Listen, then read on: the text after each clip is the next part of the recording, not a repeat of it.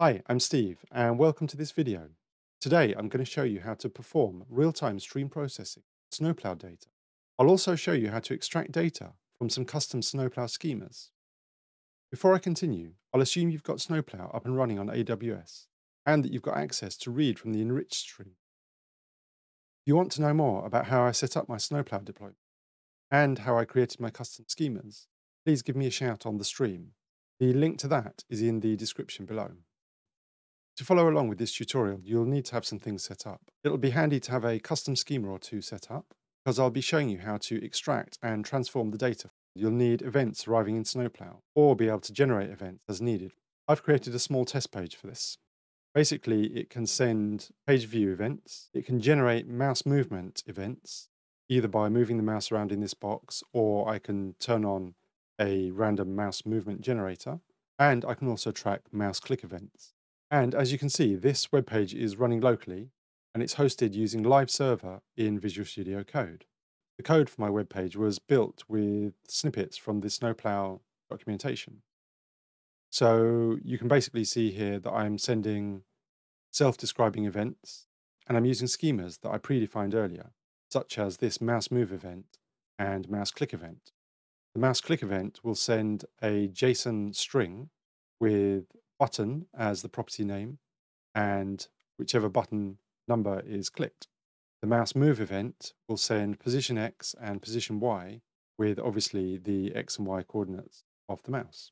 I created my custom schemas using post requests to the Igloo server, and I made all my post requests from Postman.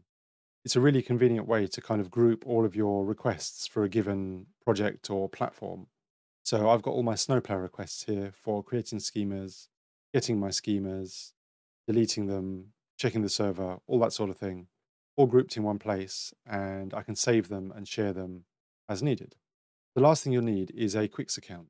You can sign up for free, and the link to that is in the description below.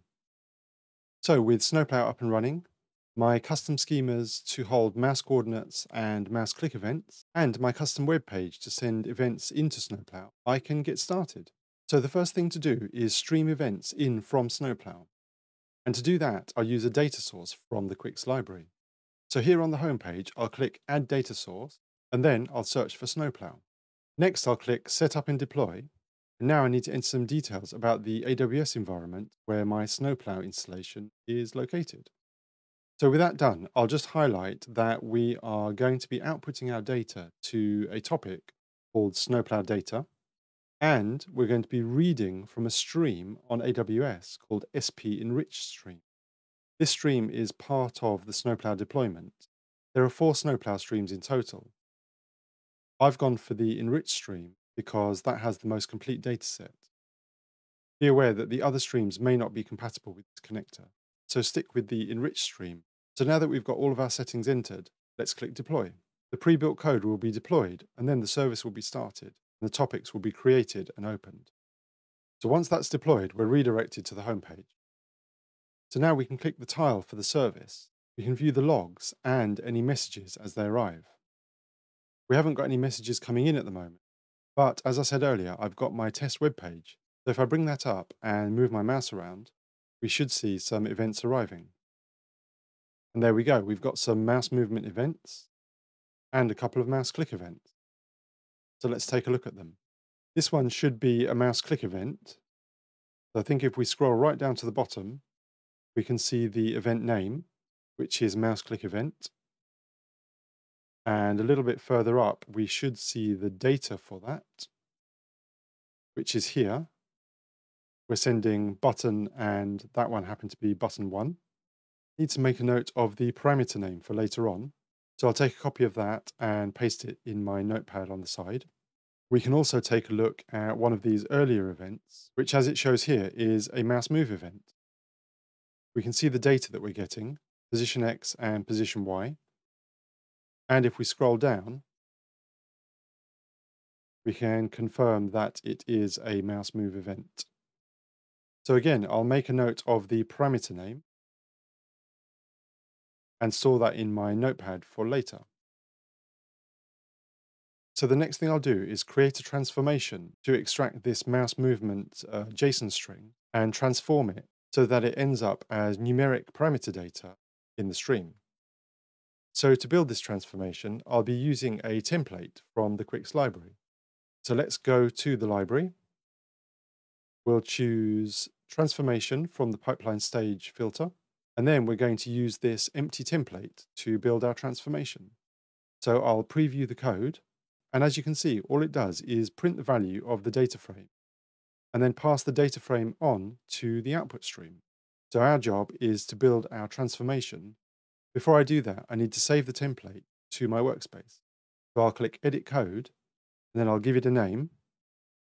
I'll call it Snowplow Transformation. The input data will be the Snowplow data being emitted from the Snowplow connector we just deployed. And the output topic will be Snowplow Transformed. So I'll save that as a project. And now that it's saved to my workspace, I can edit and run the code as many times as I need to make sure that it's ready to deploy as a service. Not only can you develop your code here in the cloud, but you can also clone the repository and work locally.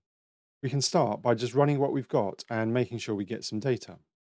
So I'll click Run, and there's no data arriving yet. So I'll go over to my test web page, and I'll move my mouse around. As you can see, data is arriving in Quix, and we can see the timestamp and an event fingerprint, which is one of the columns in the data frame. So we'll make a slight modification to display all of the data. But for now, I'll turn on Generate Random Mouse Movement so that we've got events constantly being sent to Snowplow and subsequently streamed into Quix. So I'll stop this from running, and then I'll change the pandas option to display more of the data. So we're going to display max rows, max columns, a width of 1,000. We're going to center the column headings and have a precision of 3.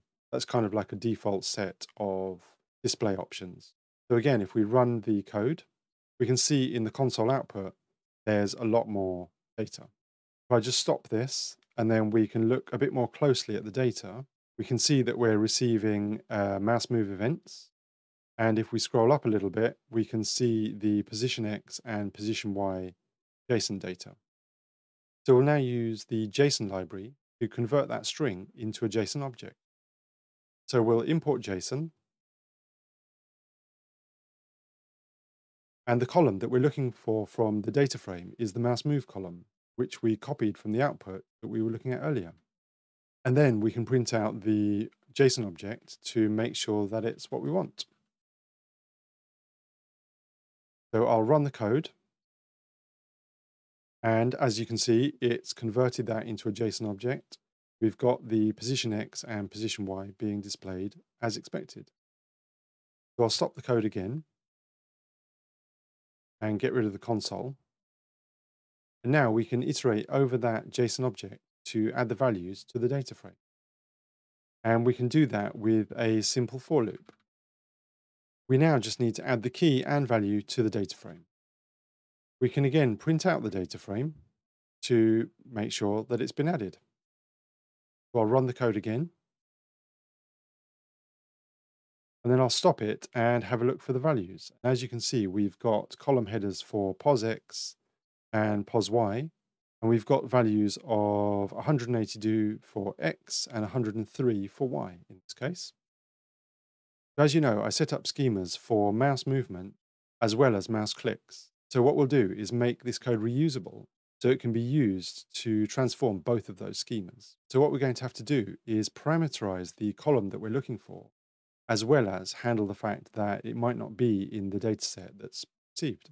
So in order to make the column we're looking for configurable, we'll use environment variable. So if I cut the mouse move column name out of here, I can edit the environment variables, which will allow us to change which column we're looking for later on. So I'll click Edit, I'll save my changes, and I'll add a column for the schema that we're looking for. The initial value for this one will be the mouse move event, and I'll also add an environment variable for a prefix. This prefix will be used to ensure that the columns we're adding to the outgoing data frame are unique. We'll just call this prefix, and these columns will be prefixed with mouse move.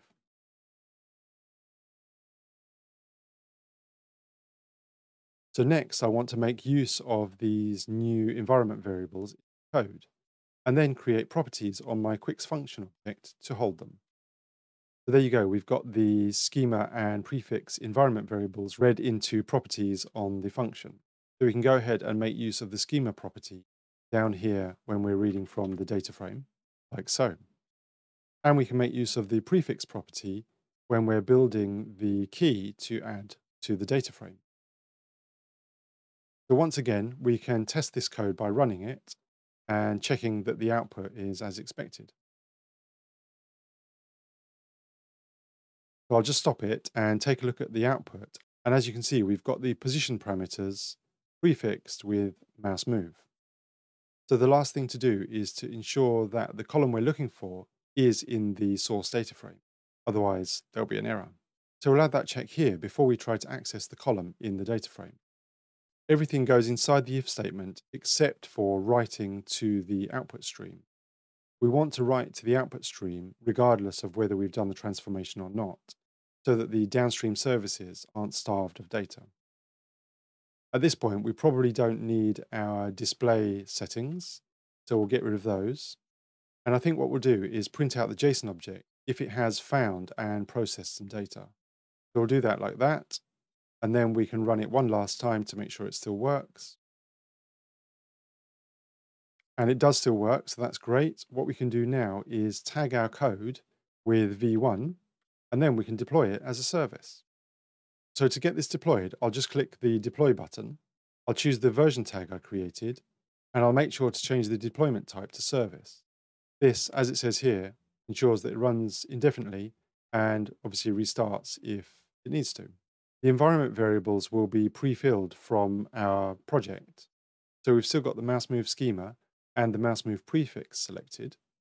So the last thing to do is to rename the transformation and click deploy. So after that is built, deployed, and up and running, we can click on the tile, view the logs, and also view the live data to make sure that it's doing what it should. So I'll click on the tile. The logs are showing that it's processing data. And if I click on the messages tab, we can see that data is arriving into the input topic. And if we switch to viewing the output topic, we can see that data is being streamed out of our transformation as well. If I click on one of these rows, I can then scroll down. I can see that we've now got the mouse move values. So our transformation has worked. We've extracted the JSON from the original Snowplow message, and we've transformed it into individual parameter data. Next up, we can deploy the same code and use it for the mouse click event.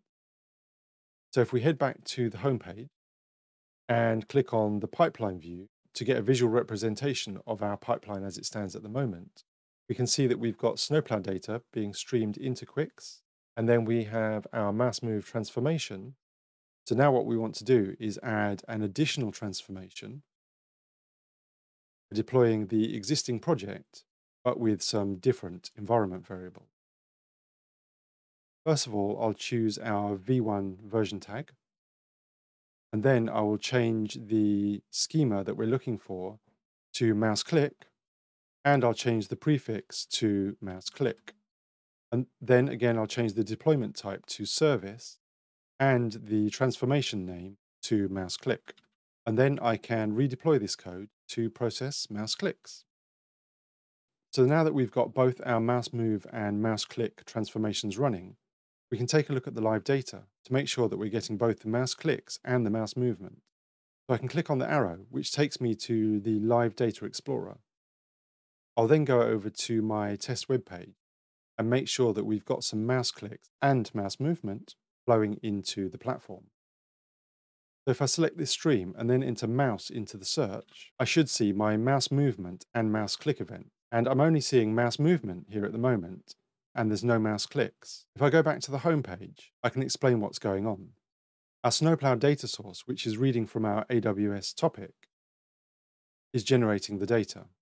We deployed the mouse move transformation, which started reading the data. We then deployed the mouse click transformation. Now the trouble is, both of these are using the same consumer group. In order to allow both of these services to read the same data at the same time, we'll need to alter how we read from the input topic.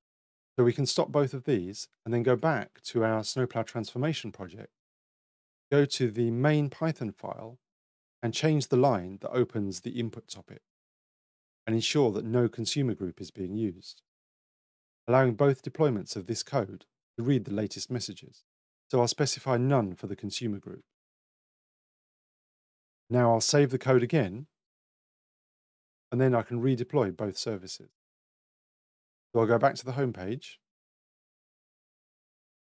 I'll edit the mouse click service, choose V2, click Save, and Start. And then once the mouse click service is started, I can do the same for the mouse move service. So I'll just change the tag to V2, save, and start the service. Now when I go to check the Live Data Explorer, so if I select the active stream, search for mouse in the parameters, then I can generate some mouse click and mouse movement events. As you can see, as soon as I generated the mouse click events, I got the mouse click parameter here in Quix. If I select the mouse click and mouse move events in my parameter list, and then generate some more mouse movements and mouse clicks, you can see in Quix, I've got that data coming in real time.